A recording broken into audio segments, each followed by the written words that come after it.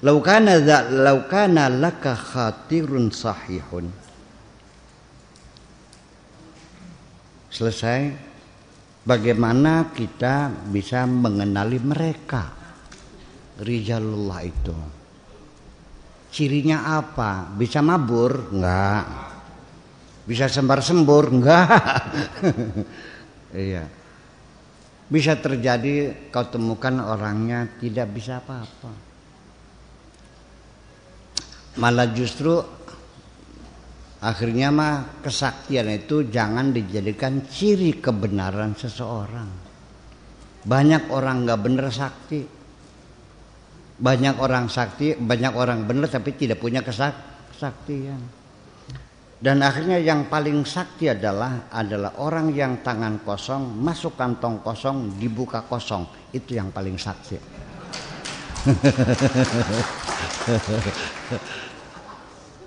Artinya orang benar kan, jujur kan. Kalau bukan ada berliannya, bohong berarti palsu. Iya. Yang aslinya kosong. Masa tangan kosong udah ada berlian, kan berarti bohong dia tuh. Kayak gitu. Nah, bagaimana caranya tidak ada standar? Nanti standarnya ada dalam potensi pada dirimu sendiri. Laukana laka khatirun sahihun. Kalau di dalam hatimu ada potensi intuisi. Khatir itu intuisi. Kemampuan ruhani dalam dirimu. Sahih yang betul. Artinya inteng-inteng atine wis bener. Ya. Kondisi hatimu betul. Jadi khatir itu al-khawatir. Itu khatir itu bahasa Arab. Khatir jamannya khawatir. Dipakai Indonesia menjadi khawatir. Kekhawatiran itu dari kata khawatir. Apa itu kekhawatiran? Itu adalah kegelisahan di dalam hatimu sendiri. Yaitu adanya sensitivitas hatimu yang sangat tajam sekali. Itu yang penting. Kalau kamu punya khatir sahih, araftahum, engkau akan bisa mengenali mereka. Ini orangnya yang kucari. Wa ahbabtahum, dan engkau akan mencintainya. Engkau akan merindukannya. Nggak ketemu seminggu aja udah nggak tahan, pengen ketemu aja. Hawanya gitu. Ya. Wasahibtahum, dan kamu ingin bersahabat. Iya. Kepengen diaku jadi santri nih. Nah, kan gitu. Kepengen dikongkon, pengen disuruh. Ya, entah suruh masak, ngeliwet, apa segala macam lah gitu kan.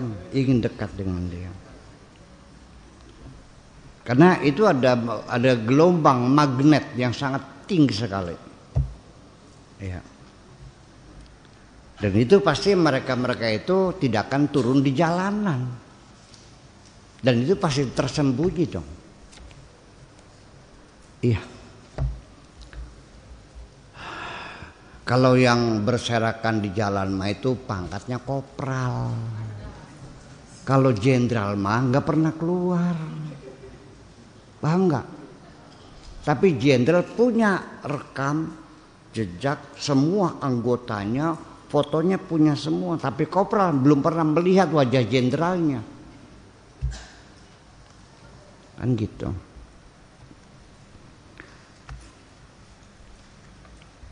Idza innama yasihhu al-khatir. Khatir kamu sudah khatir aja ya. Istilahnya khatir saja biar paham. Apabila khatirmu itu betul, kapan betulnya? Idza tunawwirul qalba bima'rifatillah. Kalau hatimu telah disinari dengan ma'rifatullah. Hati yang telah mendapat sinar dari makrifat Allah, sudah kenal Allah, sudah terang atau saang hatena teh. Ya. Iya, sudah terang benderang. Nah kalau orang hatinya gelap gulita, ya tidak bisa membedakan mana tembelek mana dodol. Iya, bisanya kita tahu mana yang salah letak, mana kelihatan itu kalau terang dong. Hati juga sama, kalau gelap gulita orang-orang bener, nggak tahu bener kok. Iya, semua diinjak, gitu, karena hatinya masih gelap gulita. La taskun ila khatirika hatta tasihul ma'rifatu. Jangan kamu merasa percaya, merasa tenang, percaya ila khatirika kepada khatirmu. Jangan dulu cepat percaya kepada khatirmu. Menurut angan-angan saya, menurut gerak hati saya, ntar dulu. Jangan dulu percaya hatta tasihha al-ma'rifatu, sampai betul-betul yakin kemakrifatanmu sah, bahwa engkau betul-betul sudah kenal Allah, gitu. Wa yatabayyanu laka minhul khair was-sihha, dan jelas gamblang gitu akan kebaikannya dan kebenarannya. Oke, confirm. Oke. Sampai kamu yakin betul benar, ya, tanya kepada mursyid, bagaimana Pak Kiai, sudah pas? Oh belum, dikit lagi, sabar. Nah, di sini kadang-kadang sering sekali kegagalan irsyad wal wa'ad kepada murid itu, kadang-kadang sudah tidak sabar muridnya, kepengen cepet terbang. Kata mursyidnya, entar dulu, kamu masih piyi. Ngerti piyi? Burung dara kalau masih sayapnya masih lemah, namanya piyi. Ya, masih, saya pun masih lemah, entar tunggu. Iya, entar tunggu, jangan mau terbang. Nanti juga kalau sudah kuat pasti ku terbangkan kamu. Nggak sabar terbang sendiri, loncat, ya jatuh. Udah jatuh, ditangkap anak-anak kecil, diikat kakinya pakai benang, dia burak-burak kan ngedolanan. Ya, cukup. Itu dukun-dukun palsu itu seperti itu. Jadi bulan-bulanannya anak-anak buat main-mainan, aburin lagi, buat layang-layangan akhirnya. Itu. Dia asik bermain-main seperti itu. Dia sabar gitu. Itu kadang-kadang tinggal sejengkal lagi sudah jatuh. Ya, malah kadang-kadang sampai seorang murid bisa saja merasa, guruku ilmunya sudah ku kuasai semuanya, wis kagogonan kabeh kadergah. Merasa sudah melebihi. Itu kan hawa nafsu setan semuanya itu. Pikirannya benar gitu. Jadi dalam pelajaran semacam itu kita masih begini ya. Ini ceritanya kan Al-Quran. Nabi Musa itu kurang apanya? Orang paling pintar, orang paling perkasa, orang yang bisa berbicara dengan Tuhan. Ya kan? Tetap bahwa ada orang yang lebih pintar dari kamu. Ketika mau belajar syaratnya jangan tanya gitu aja kan. Dikiranya gampang nggak nanya tuh. Nggak gampang dong. Anak enak gampang ngomong atau gampang diem? Ternyata diam itu waduh perlu ilmu tingkat tinggi. Itu.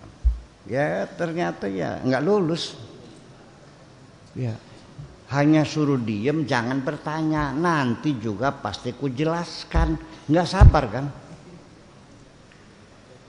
Saking yakinnya satajiduni insyaallah minas sabirin. Insyaallah bisa gitu. Tidak lebih tidak koplok sih kebetulan. Wa kaifa tasbiru ala malam tuhid bihi khubra. Apa dasarnya kamu belum berpengalaman berani mengatakan sanggup? Gitu. Wa kaifa tasbiru ala malam tuhid bihi khubra. Atas dasar apa Anda belum berpengalaman mengatakan sanggup? Ya wis kalau menang jajal lah ya ayo gitu. Ya ternyata kan menjerit-ceritakannya kan ada anak kecil dibunuh, ada kapal dibolong, ada tembok piring didandani dan sebagainya semacam itu. Nah itulah, dan ya sampai sekarang ya masih banyak orang menjadi pelajaran Khadir itu menjadi teka-teki. Maksudnya apa? Ya karena pas kalau dengan mata syariat ya tidak ada relevansinya, betul nggak? Secara syariat, secara hukum pidana, hukum positif, boleh enggak seseorang dihukum karena diduga akan melakukan kejahatan? Nggak bisa dong. Baru niat itu nggak bisa dihukum. Pidana itu kalau sudah dilaksanakan. Nah ini anak kecil diduga akan menjadi penjahat, menyiksa orang tuanya. Sudah jahat belum? Sudah besar belum? Kok sih dibunuh?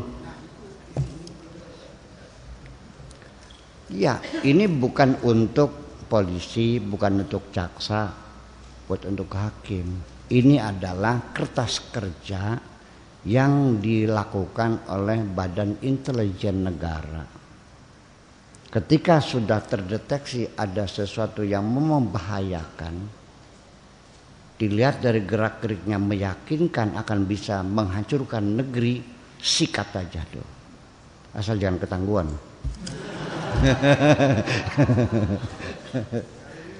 Oh ditangkap dong. Iya. Itulah persoalannya. Ya itu persoalan yang ini. Jadi ya, jangan kita beranggapan bahwa kita mendalami ruhaniyat itu belajar ilmu tasawuf sampai ada yang mengharamkan, membid'ahkan. Mas ini gimana sudah nggak paham kok ngomong segala sih? Iya kan? Sok jagoan tuh. Apa itu? Bid'ah itu nggak ada. Tasawuf tuh, Nabi tidak ngajarin tasawuf. Ya udahlah, emangnya gue pikirin.